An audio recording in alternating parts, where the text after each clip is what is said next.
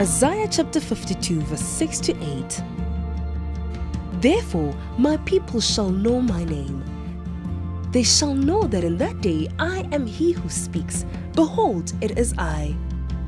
How beautiful upon the mountains are the feet of him who brings good news, who proclaims peace, who brings glad tidings of good things, who proclaims salvation, who says to Zion, your God reigns.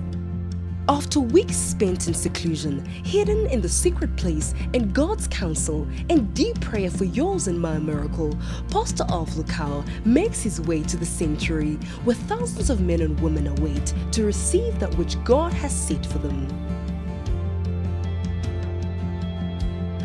Oh my goodness, Pastor Alph is making his way into the auditorium right now. Family, the atmosphere is charged. The glory of God is increasing in this place. People are tired of a mediocre life. People are tired of sickness. People are tired of mediocrity. I am telling you, family, after we are marinated, after we are salted, our lives will never be the same again. Family, we're about to go inside for praise and worship right now. And after today, we will all testify of the goodness of the Lord.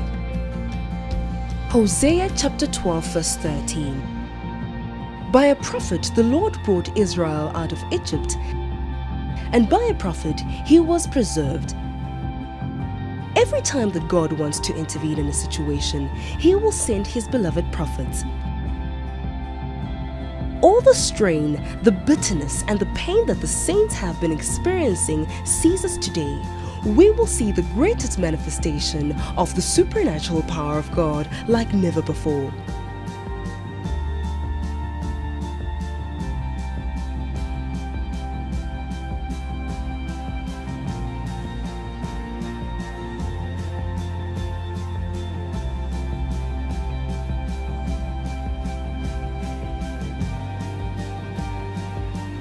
This is God's dwelling place, and today God's appointed servant, Pastor Alph Lukau, ushers God's people into their rest.